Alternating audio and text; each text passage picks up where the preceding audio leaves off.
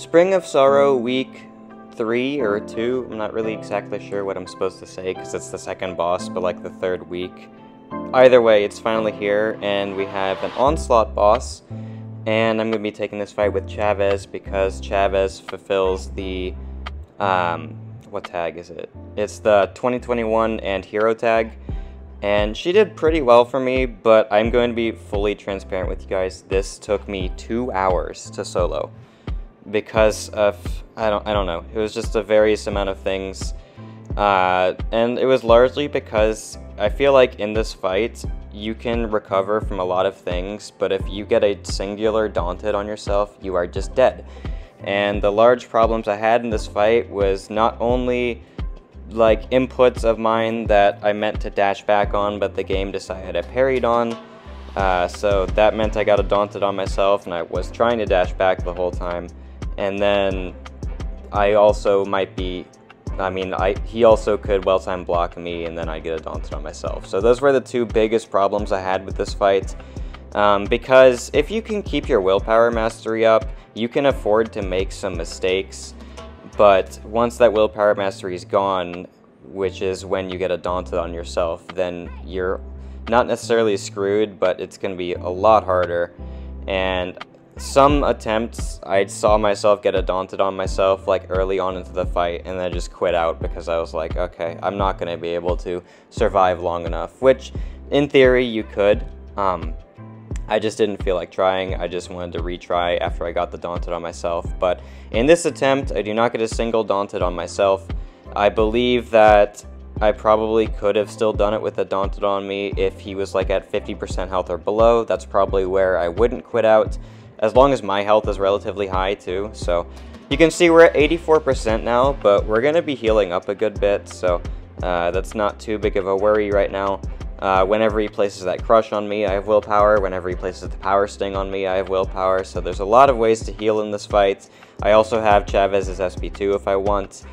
The energy resist buffs you get are both a blessing and a curse. More so a blessing because, one, they mean your neuroshocks on yourself they deal a lot less damage to you, but also it combines with the node that reduces your crit rate per buff on you, because you really don't always want to be critting Onslaught because it makes a higher chance of you getting a neuroshock on yourself. So then again, those neuroshocks are weaker, but at least you're getting them less frequently when you're not critting too often. That being said, it does mean you can't get any crits on your special attacks or basics too often, meaning you can't get big yellow numbers on the SP2, and you can't get big heals from the SP2. You can still heal though. If you have like all 3 dimensions and you activated with the blue dimension, then your SP2 is going to heal you about 6 or 7%. The armor up that he has is actually helpful because obviously it's going to fuel Chavez's damage. The armor up is only a 1 potency armor up, meaning it's basically non-existent. So Onslaught's going to take forever to throw a special attack here, I believe, which wasn't too big a deal. I just had to not mess up, and I didn't there, so that was nice. But yeah, this fight took me 2 hours to solo because I could have revived a couple times when he was at like 24% on one run or something, but I did want to get the solo for YouTube, and I worked for it, so here it is.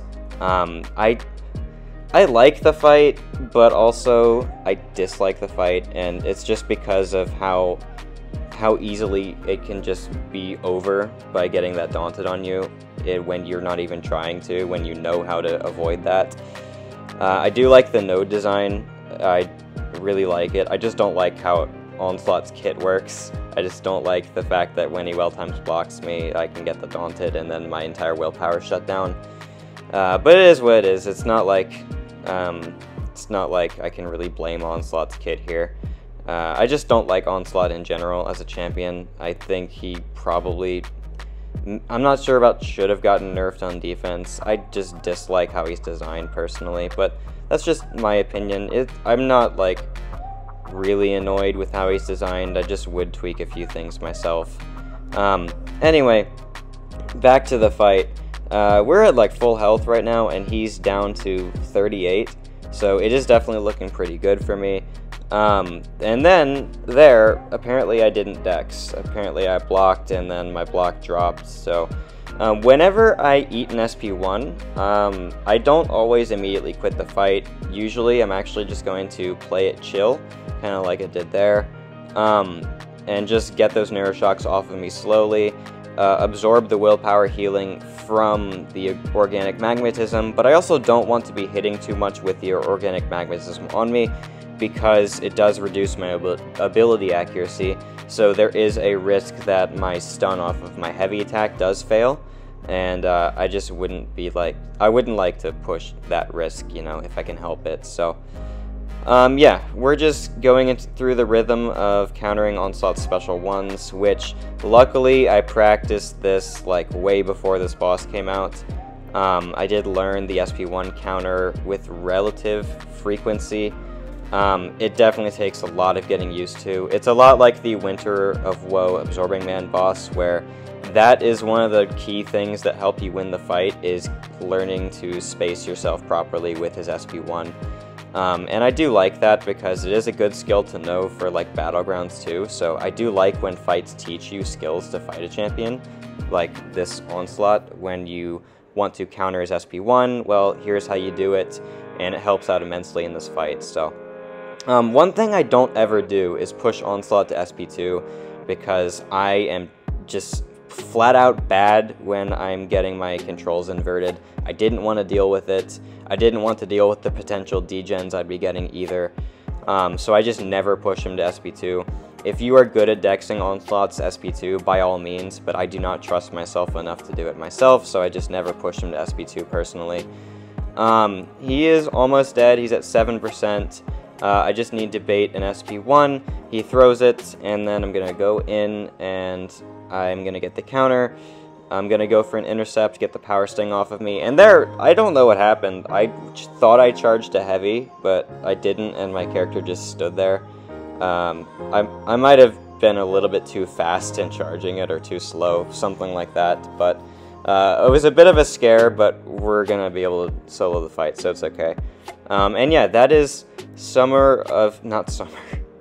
It's summer here, man. I'm getting confused. But this is Spring of Sorrow, Onslaught soloed by Chavez. Again, that took me 2 hours to solo, so do not feel bad if you have to revive or take a long time, because this is maybe the hardest boss they've ever come out with yet for these Eternity of Pain style bosses, at least for this year. So yeah, thank you guys so much for watching. I hope this helped out, and I will see you in the next video.